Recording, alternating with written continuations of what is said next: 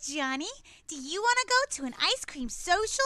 Yeah, I'd love to. Great, let's go. Ladies and gentlemen, we're going to bring up our next performer. She is a stand-up comedian. I forget where she's from. I bet she'll tell us. Put your hands together for Carolyn Albert, everybody! Carolyn Albert! I'm not a slut. I just love love.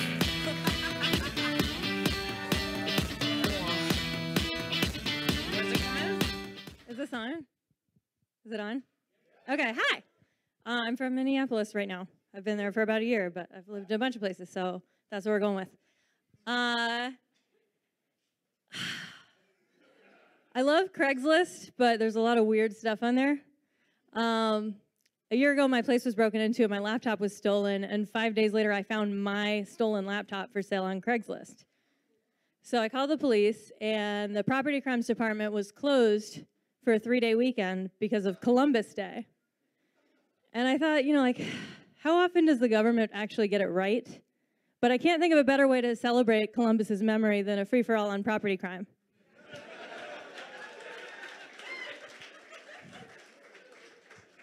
I went to school for aviation, and now I'm really skeptical of anything the airlines tell me.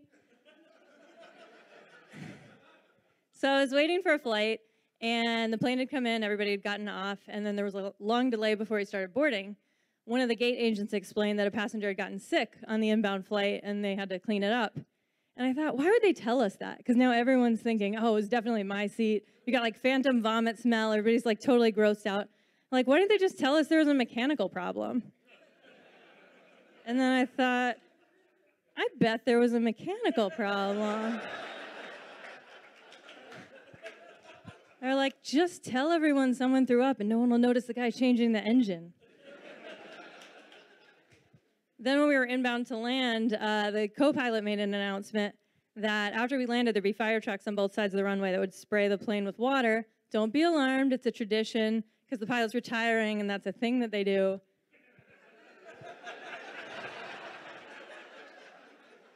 I was like, yeah, this plane's definitely on fire.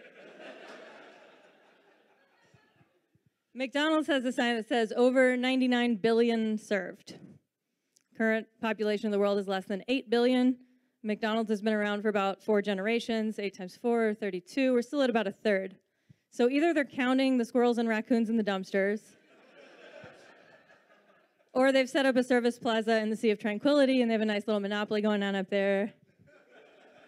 They have Boardwalk, Park Place. They're tearing down houses and building hotels. Yay! A couple years ago, I'd just gotten dumped, and this guy that I knew said he wanted to get to know me better. So we made plans to go rock climbing. And I show up, and it's me, him, and his ex-girlfriend.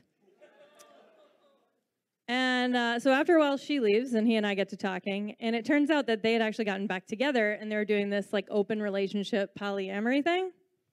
She actually left to go meet up with his other girlfriend.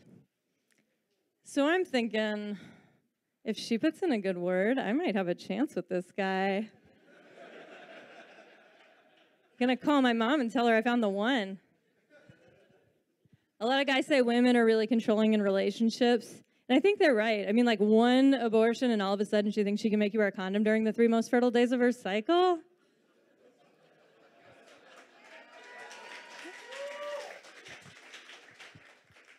I was raised Catholic, and when I was a kid, I had this conversation with my mom. I said, I think I want to be a priest when I grow up. And she said, well, only men are allowed to be priests. Well, who makes that rule? The Pope. When do we get a new Pope? When the Pope dies. That might be a while. Can we change his mind? Yeah, probably not. He's pretty old. Oh, yeah? How old?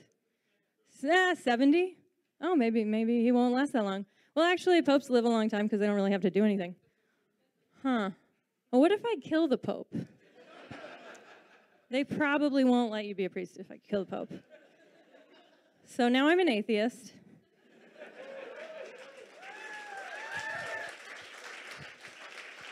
I'm also not a priest, and that Pope is no longer alive. Coincidence? Yes. Yes, it is. I got a fortune cookie the other day, and on the back of the fortune, it has a learn Chinese 1 word at a time, and the word was moreover. I thought, I don't know anyone who uses the word moreover. And furthermore, if you're trying to finish your Mandarin novel using only the words you find on the back of fortune cookies, you're probably going to die of MSG poisoning before you get there. So I have one more for you guys, and then I'll keep the show going. A friend of mine posted a link to an article. Said, Black Lives Matter plans protest at Twin Cities Marathon. And the plan was that they were going to block the finish line and prevent people from completing the race. And there were thousands of runners that were going to be affected by this. They'd been training for a long time. It's like a big personal goal. Some even planned to use their time to, some even planned to use their finishing time to qualify for the Boston Marathon. And I can totally relate because 14 years ago, I ran a half marathon. I guess I didn't really run it. It took me like 3 hours and 47 minutes. But I paid the money, and I got the T-shirt and the number across my chest, and I went to the pasta dinner the night before where somebody talked me into signing a petition for a smoking ban. And if you know anything about my politics, that's really impressive. And I get to say that I finished the race, and all these real athletes won't get to because of the protest. But I get it. You know, if you want to make a statement, you have to stop traffic. You have to disrupt people's lives, or they're not going to pay attention to you. But the first thing that I thought when I saw the headline was, shit, there's going to be a marathon in town? All the roads are going to be closed. You won't be able to go anywhere. So maybe Black Lives Matter should just have a marathon.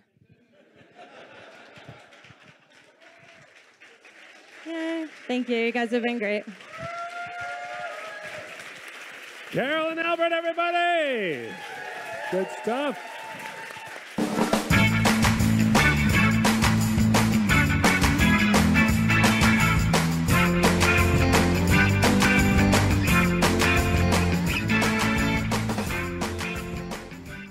By this card. Oh, you did so good. You with that love card. it. You think it's so funny. He's getting sweet anal relief. It's not my tongue.